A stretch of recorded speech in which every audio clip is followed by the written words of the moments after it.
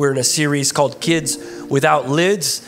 It's about unlocking the potential that lies inside of every single child. And we're going to be a generational church. I don't know what church you came from or what church you grew up in, but this will be a generational church. A beautiful thing happened today.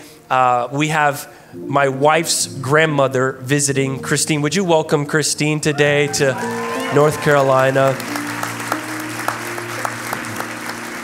So grateful that, she took First Lady to church when she was a little girl and got her to church, because it's important that you get your kids to church when they're young. And guess what I did today? I brought Grandma to church today.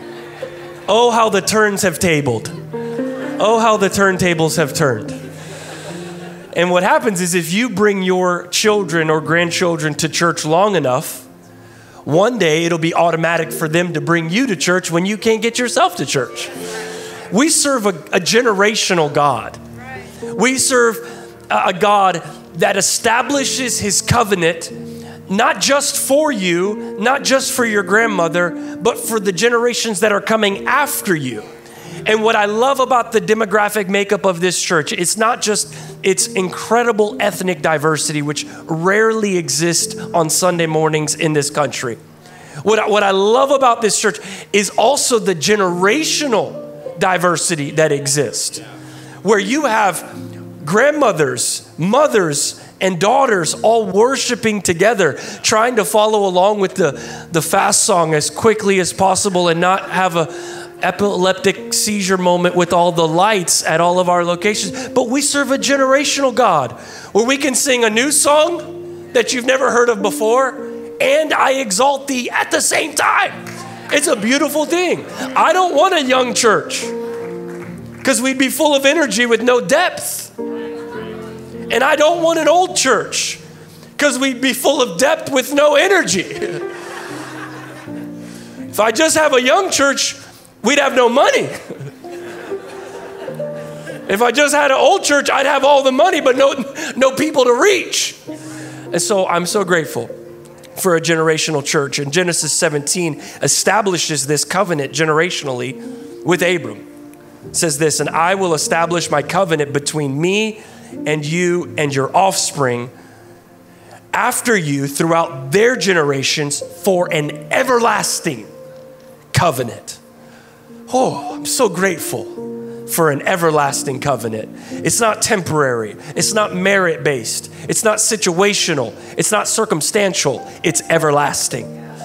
To God, to be God to you and to your offspring after you. We serve a generational God who established his covenant long ago, and it continues to establish that covenant to be our God and for us to be his people.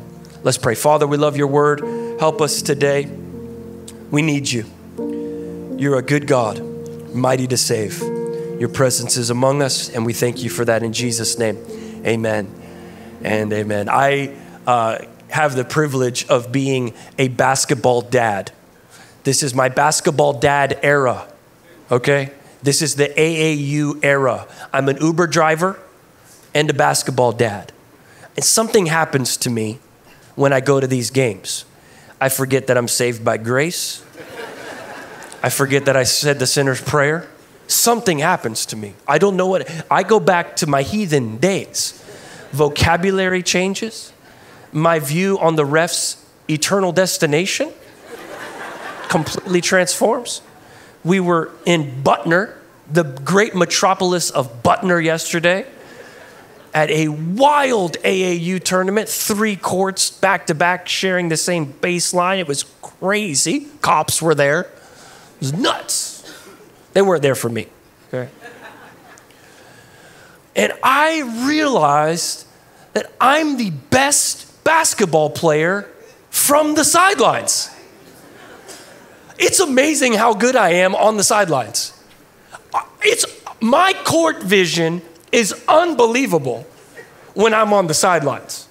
My basketball IQ of knowing when you should shoot and when you should not shoot and when you should cut and when you should drive, it's my coaching ability as a parent is so good. I realize that I'm better on the sidelines than I am on the court. You know, I'm the best basketball player when I'm not playing. Isn't that interesting? You know when I was the best parent? Before I had kids. I'd walk through Target, see some kid misbehaving, and be like, well, if I was their daddy, I'd spank him right now. Aisle 12, clean up on aisle 12. Remember that before you were a kid? You lived in this reality that doesn't exist? I remember when I was the best parent before I had kids. Remember when you said, I'll never give my kid an iPad, this generation, my kid's never gonna lay eyes on a screen. If their eyes touch a screen, oh my goodness. And the day they're born, you're like, here's 2 iPads, a battery pack, and a Verizon plan so that you never lose signal. We tend to be the best version of ourselves when we really don't have the responsibility, right? And what's interesting is when it comes to parenting, as parents, we're often experts in what is wrong with our children and amateurs at what is wrong with ourselves. Ain't nobody want to hear this today. I was trying to convince my son, I was projecting my lack of athleticism onto my child because I'm a professional in seeing what he should do and an amateur in seeing what I should do. And I wonder if parenting is more about me becoming better than my children becoming better. I wonder if it's more about my development than their development.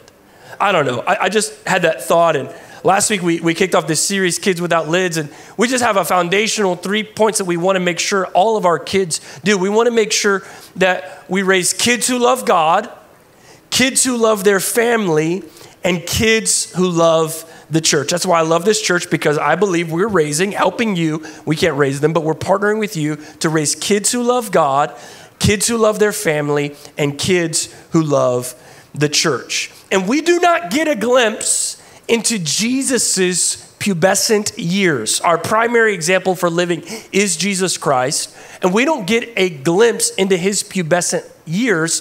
From ages 12 to 29, we have no record of his direct experiences. We only have one verse. It's almost as if God was like, good luck.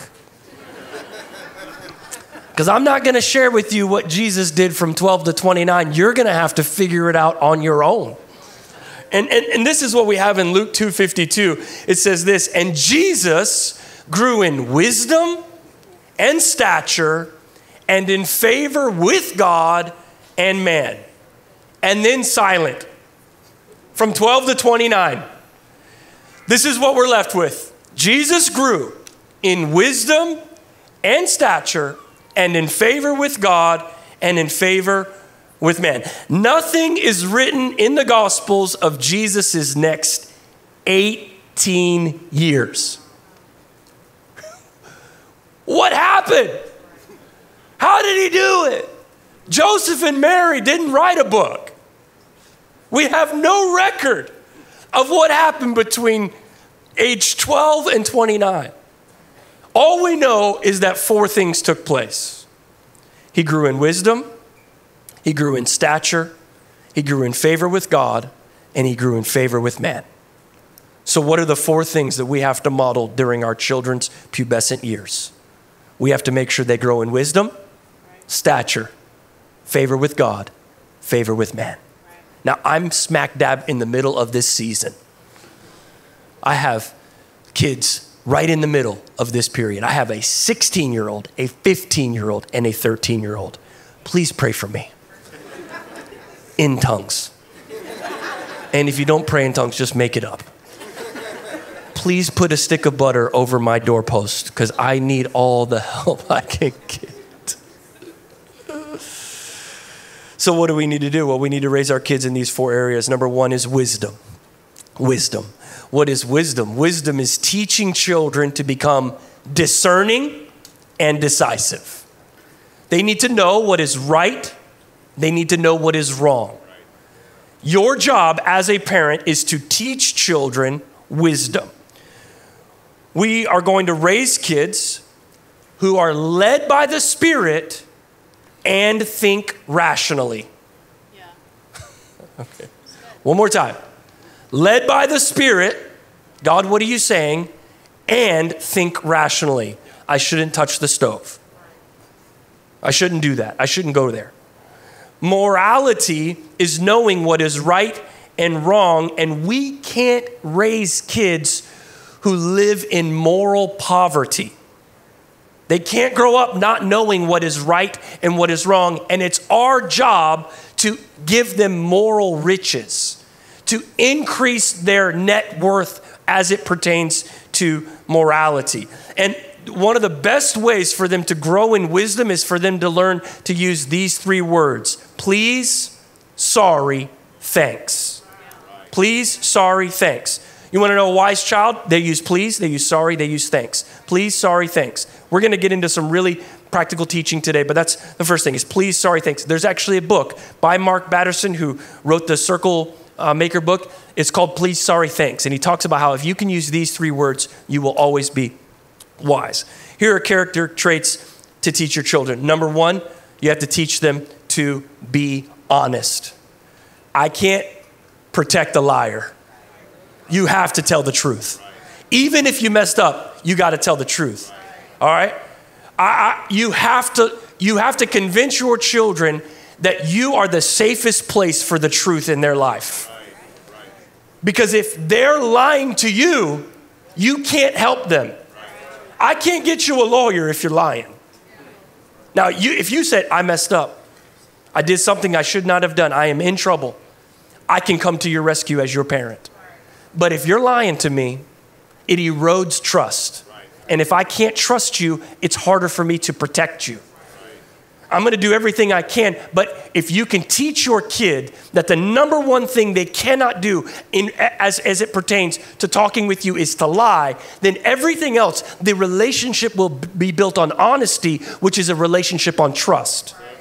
And if you lose trust, you lose everything. So the one thing I'm teaching my kid is, even if you mess up, or even if you shouldn't have done something that you did, I need you to tell me. And I'm going to respond accordingly in protection and safeguarding, not to avoid consequences or skirt the law. But what I'm going to do is, if you're honest with me, I guarantee I can protect you. I'll do everything in my power. You got to teach your kids to be honest. The next thing you have to do is teach your kids to be courageous. In the bubble wrap generation of our world, we have to teach our kids to, hey, we're going to put some dirt on it. Get back out there, walk it off. It's all right. We took the training wheels off. We're not putting them back on. Yeah. You're going to go down that hill. Yeah. I did not walk up all of these steps at this water slide to take the walk of shame with this tube. We're taking this tube down the slide. No! Yes, we are. Come on now. You got to teach them to be courageous. You got to teach them to stand in front of their peers. Don't do their presentation for them. They got to build that volcano themselves. They got to do that science project themselves. You got to teach them to be honest. You got to teach them to be courageous. Next thing you got to teach them is to be generous. Teach them that everything that they own belongs to God anyways.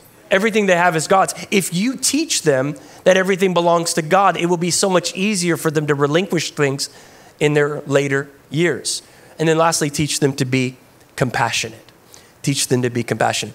Let's teach them to have a heart for people who might be less fortunate. Let's teach people to, let's teach them to look at the situation from the lens of someone who cares deeply.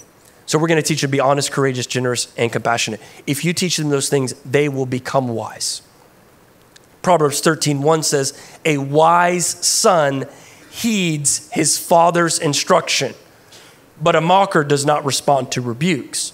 So how do you make a wise son? Well, you have to have fatherly instruction. Wisdom is not an accident. You don't wake up more wise. Your default is to foolery. Our default is to sin. Our default is to wrongdoing. But if a father instructs their son, then they can become wise. So fatherly instruction is what produces a wise son. Well, my kid isn't very smart. Father, it's time to put down the remote and pick up a book. Because it says a wise son heeds his father's instruction, meaning the father is doing the instructing. All right, number 2, stature. This is physical development. Hold on to your hats, folks. Stature involves a developing body and disciplined eyes. In the years 12 to 29, mucho changeo. A lot. The fastest growth in a human body happens during puberty. So there's chemicals, there's emotions, there's changes, and you as a parent are the chief navigator of stature, of the physical development of your children. And in this season of a young person's life, stuff starts to happen that I wasn't ready. The frog on the sidewalk that's dead, it used to not cause tears. And now, we got to save the frog. Why do we have to? We didn't have to save the frog last year. We didn't have to save the frog when you were 9. Why do we have to save the frog when you were 13? Because what's happening, there's new chemicals infusing into their body. There's new changes. There's rapid rates of change and there's emotional turmoil. So one of the things that you have to make sure that you get ahead of is how they discipline their eyes and they prepare for a developing body. It says in Proverbs 5:15 and 16, to drink water from your own well, share your love only with your wife. Why spill the water of your springs in the streets, having sex with just anyone? During the 12 to 29 years, you need to have a Proverbs 5:15 through 16 conversation that says, we're not, at this house, we're not opening our well for just anyone. Our well is reserved for our spouse. And if you spill water into the streets, you're not building on a foundation that is going to establish the family values and the biblical values by which we're trying to live. Now, many of you would say, well, I've already messed up. My child, they just do whatever they want. From this day forward, the well is closed. Like, this is not a church that is going to shame you for your past. But under this teaching, this is from this day forward. I'm not going to let my children go explore. I'm not going to let them try it before you buy it. You know? Well, it's like, I hear it all the time. It's like, well, wouldn't you test drive a car? You know, we're going to live together before we get married. Wouldn't you test drive a car before you? Yeah, a car. Without a soul. I don't have soul ties with a car. I'm not creating generational damage with a car. The car can't impregnate me. I can't have a child with this car. I can't have emotional damage from this car. Of course I'm going to test drive a car, but I am closing my children's well until the day that they get married. Ain't nobody want to hear this sermon today. A lot is changing.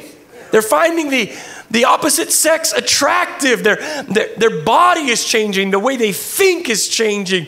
The way they talk is changing. And you have to be prepared to teach them through these very challenging times. 1 Corinthians 6:19 through 20 says, or do you not know that your body is a temple of the Holy Spirit? Before you're cute, you're a temple. Before you're strong, you're a temple. Whom you have from God, look at this, you are not your own. My body, my choice. No. If you're in Christ, you don't get to decide. You don't get, I'm not just talking about terminating pregnancies. I'm talking about everything you do with your body is no longer your own. It's a daily sacrifice. It's you have to have disciplined eyes. I'm preaching old school today, but I'm going to let them have it. I was scheduled to be at another church, and they canceled me because they didn't like the comment I made about the debate the other night. So he called me yesterday and he said, we've gone a different direction. You already bought my plane ticket, though, so different. Anyways, you are not your own. I'll call the shots. I'll take the shots. I'll do both. You are not your own, for you were bought with a price. So what? Glorify God in your body. My body is meant to bring glory to God. I got to have disciplined eyes. I got to teach my son disciplined eyes. Keep your blinders on. Keep the well closed. We're not spilling this in the streets. And if anyone wants you to spill it in the streets, they don't belong in your circle.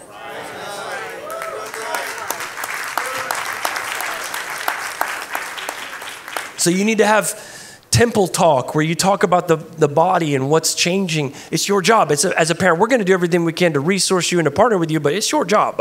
I can't do all of you. I can only do what I can do. So you need to talk about hormonal changes and why there's emotional breakdowns and personal hygiene. Come on, middle schoolers, let's go. Never seen so much Axe body spray in my life. Pray for the leaders going to camp, man. You need to talk about menstruation and acne and hormonal changes and chemical imbalances and thoughts and sleep deprivation and dopamine and consumption of evil thoughts. Like all of that's your job. If you don't teach them, the locker room will. So let me help you. There's a book called The Talk. It's here to help you. It's 7 lessons to introduce your child to biblical sexuality. It's like a really small book. Now, I would encourage any parent that's picking this up, please peruse it before you sit there in front of your 6-year-old, because there are photos. Okay, so you need to look at it. Don't go into this blind. Okay, but I think the age is getting younger and younger as to when we should teach our children. So if you have like an 8-year-old or a 9-year-old, you should probably pick this up. If you have a 13-year-old that you haven't spoken to already, you need to pick this up. And if you need financial assistance to get this $8 book, I will pay for anyone who needs this book, financial assistance, or I'll give you my copy because my kids we've all gone through it now.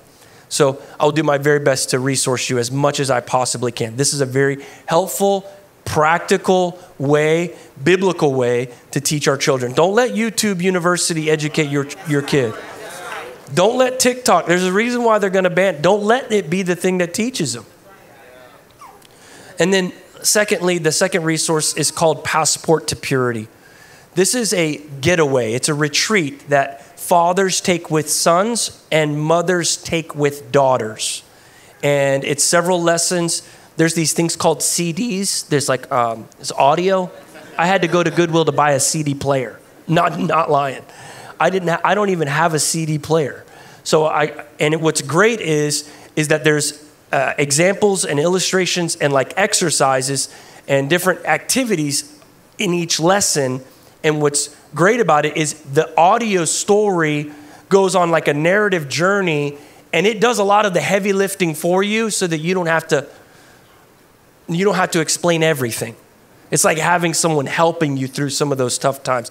My son and I went on a retreat, went to a baseball game 2-night, at a Airbnb, and we just spent some time discussing the things that matter most.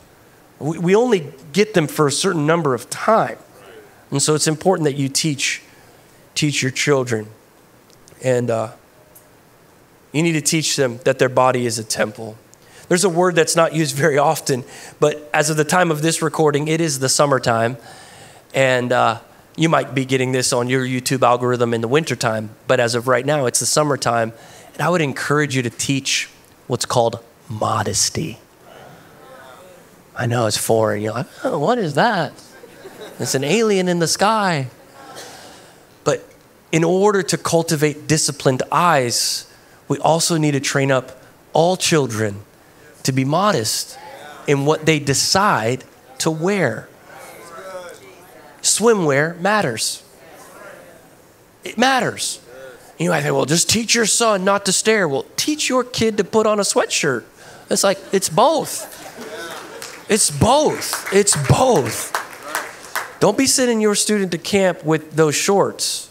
Nobody wants to see that. All right? It's so important. I know that this seems so old school and so traditional, but we're not supposed to be like the world.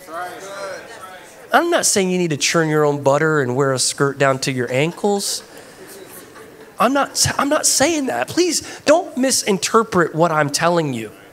What I'm telling you is at that critical age and stage, you should give no one a chance to take advantage with their mind what could have been saved for marriage by simply have bought a larger size or told them you can only wear that around the house. You cannot wear that out in public. I've been to Walmart. It used to be like you go to Walmart at a certain time and it gets crazy. It's 24/7 now. You need to teach your kids that's not appropriate. You can be fashionable. You can be fashionable and modest. It's possible. It is possible. Okay. Thirdly, favor with God. Spiritual development. So we have wisdom, stature, favor with God. Favor with God involves discovering their inheritance and being devoted. Favor with God involves discovering inheritance and being devoted. I want my kids to not be afraid of God. I want them to know they have the favor of God on their life. I don't want my kids I want them to fear the Lord, but I don't want them living afraid of God. There's a huge difference. I don't want my kids waking up every day and being like, I thought, you ever had that like almost throw up cry? I thought about a cuss word. I'm going to hell forever. I want them to know that they have the inheritance of God.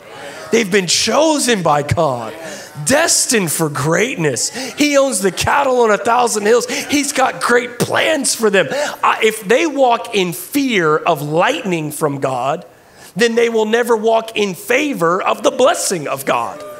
So I've got to walk in the favor of God. I've got to remind them that they are sons and daughters of God. I've got to remind them that God's been good to them. I've got to remind them that God has an inheritance that he's already established for them. You know what's great about an inheritance?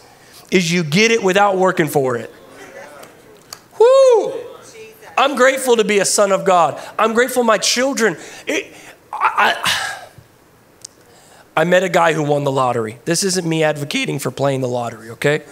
Everyone twists the words on the internet. So I'm not advocating for the lottery unless you help us pay for our new building out front.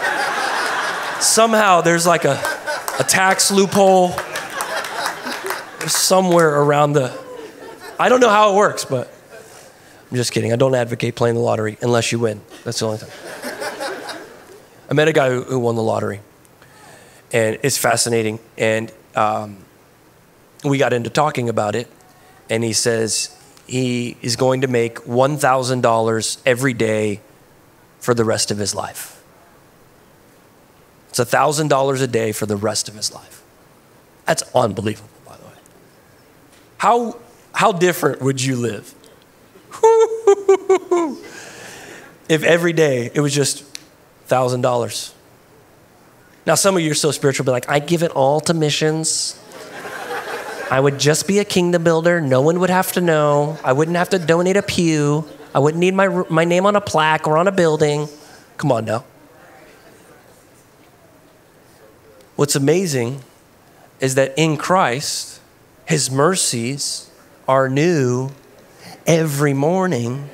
Therefore, we wake up every day with the favor of God on our lives. We don't have to live with our heads down and our hearts heavy. We can look and say, we won the lottery by being adopted into the family of God. And we are now sons and daughters of righteousness. I got to teach my kids about the favor of God. It says in Proverbs 13:22, a good person leaves an inheritance for their children's children. I hope my dad hears that verse. You watching, Dad? A good person leaves an inheritance for their children's children, but a sinner's wealth is stored up for the righteous.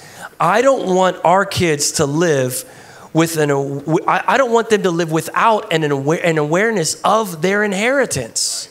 I want them to look at God as their provider. I want them to look at God as the one who loves them, who sent his son to die for them. I think a lot of times we instill fear into our children, but it's not the fear of God, it's the fear of what God might do. And that's not good parenting. That's right. Whenever God blesses our family, I bring the kids together and I say, you see this? This is the goodness of God. You see that this is the greatness of God. I want them to hear me thanking God every single day. 1 Peter 1:4 says, to an inheritance that is imperishable, undefiled, unfading, kept in heaven for you. I want my kids waking up every day saying, there's something that just hit my bank account. And it's the goodness of God. It's the favor of God. All right, lastly, favor with man. This is relational development. This is interpersonal skills. This is with the dopamine addiction we have to this thing, it's actually diminished relational development to where we have to teach our kids now things that were probably common for most of us growing up. But favor with man comes by way of being dependable and distinguished. Distinguished meaning just a cut above, right? You want to raise kids that are dependable. And you want when your kid walks into the room for them to say, I can count on him. Yeah. I can count on her. Yeah. They don't have to be the smartest. They don't have to be the fastest. But they need to be the most dependable. They need to be the most dependable. So here are some habits that help you establish favor with men. Are you ready? This is some teaching today. They make confident eye contact. This is important. People don't want to hear this today. They can't just look away or look down. They need to make confident eye contact. When you meet someone, you make eye contact with them. Nice to meet you. My name is Mike. Nice to meet you. Go to the next one. They use full sentences. Man, you think I'm joking.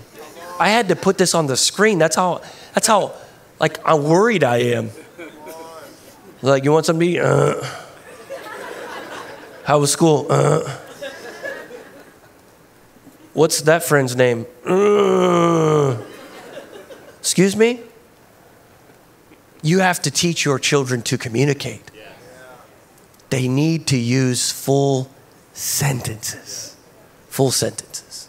They use full sentences. All right, number 3. They do not quit mid-season or semester. All right. They don't have to, I'm speaking of college, they don't have to graduate, but they can't quit halfway through a semester. They don't have to be the star athlete, but they're not allowed to quit halfway through a season. Right. You have to teach them before they commit to something, how long the commitment is, what does it entail, and we're going to go every practice, every game, whether you're riding the bench or you're the star, we're finishing what we started. So this is important. We went to basketball yesterday. We got whooped. I knew it within the first 5 minutes. I could tell before. I could just tell by the uniforms. Come on, you parents know that. You walk in like, oh, okay. I was like, these uniforms are nice. These kids have played here before. And there were 2 games. First game, blown out. I mean, we lost bad. So I went up to Joel. This is terrible. I was pretty frustrated. I said, you want to go home? Because I don't want to sit for it's an hour and a half in Butner, right? There's nothing else to do. There's no golf course close by. I don't want to sit in this hot gym with 1,000 other people for an hour and a half waiting. And then sure enough, he said, no, I want to stay. I was like, well, we're going to stay. Second game. I mean, these kids are, literally just making children out of our children. They're lobbing dunks. This is JV. This is not varsity. This kid had a beard and a record. And I said, okay, we'll stay. And I said, we're not quitting until that buzzer. I said, we're going to play defense the whole game. I told him, I said, you're going to play the whole game. Until that clock hits 0, we're playing the whole game. Okay? Crazy thing happened. They lost, but a kid walked by the scoreboard and unplugged the scoreboard on accident. It was an accident. So they had to reset the clock, but the young man running the clock couldn't remember what the time was on the clock. So they added 5 more minutes to the game, which made it even worse. I was hoping that he would have let 5 minutes go past, but we stayed until the end. Why? Because we finished what we start. And before we signed up, we knew that, guess what we have to do today at 3 o'clock? We have to drive up to Butner again. Guess what the result will more than likely be? But we said we would do it, and so we're going to do what we said we were going to do. All right, and then lastly, this is a very practical one. I hope I'm helping someone today. They make their beds daily. Okay, they make their beds daily, all right? Some of you haven't made the journey into your child's room in a long time. You need to get your vaccinations up to speed. You need to get your passport. You need to get a hazmat suit and go up there. Check and see what's happening up there. Because you need to establish, first of all, if you're paying the rent or the mortgage, it's your room. So if I need to rip the hinges off the door, I will, because it's my house.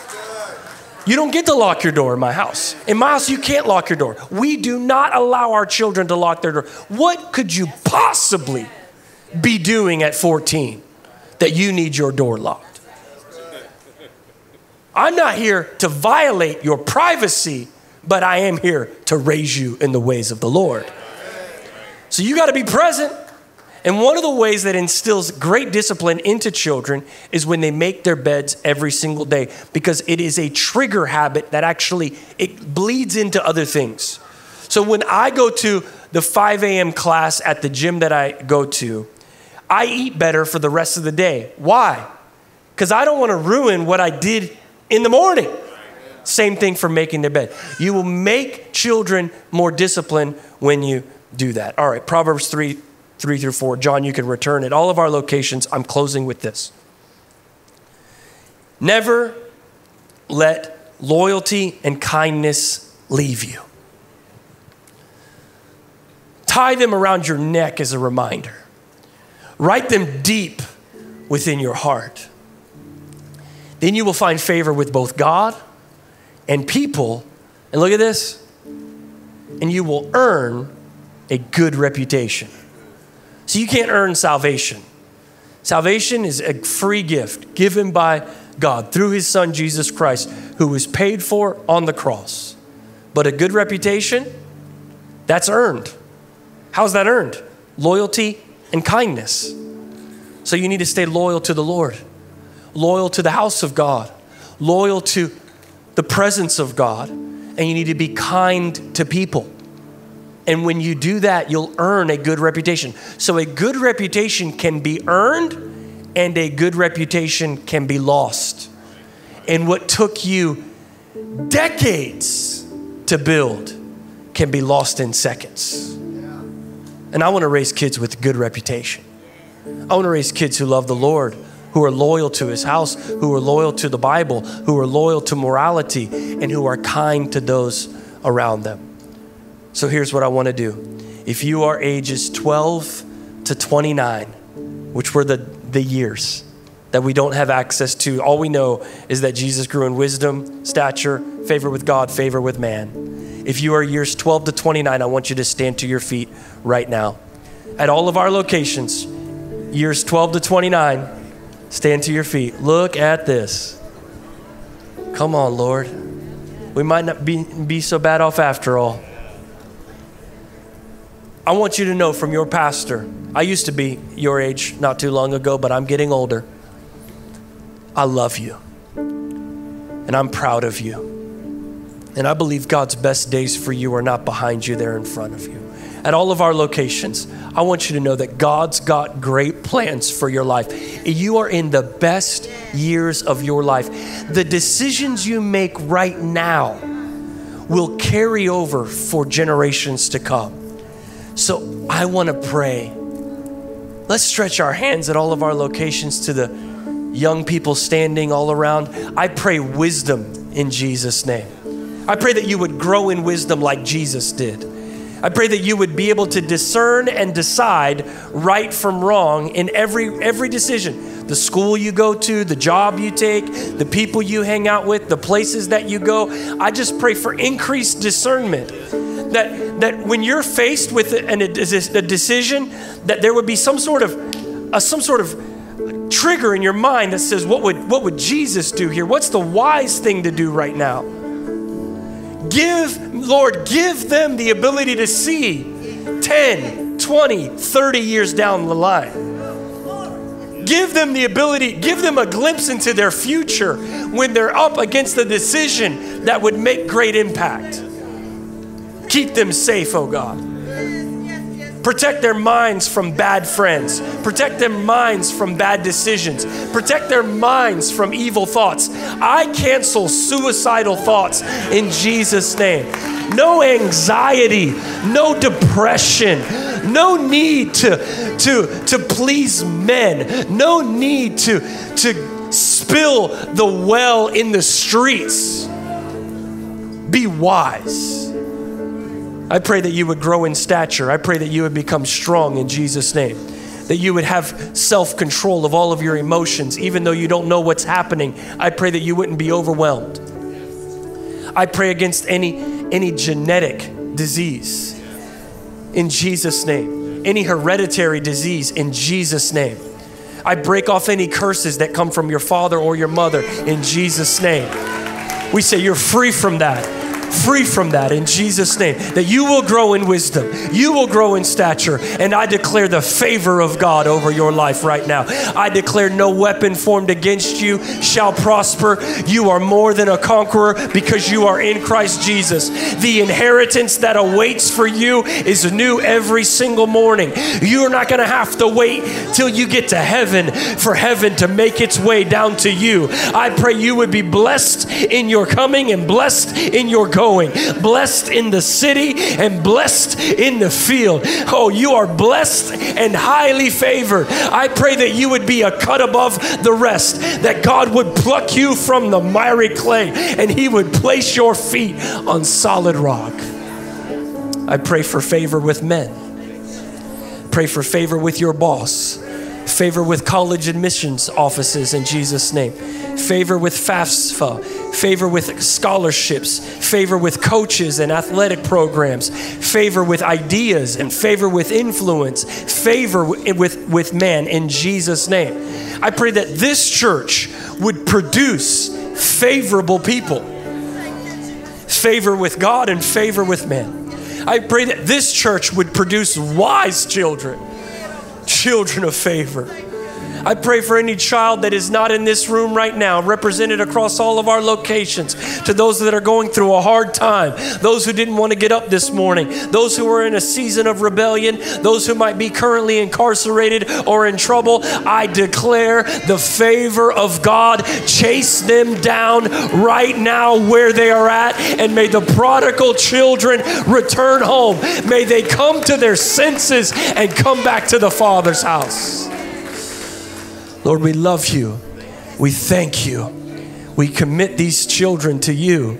We dedicate their decisions to the Lord. From this day forward, may they no longer live in the shame of their past. Regret has no place to live.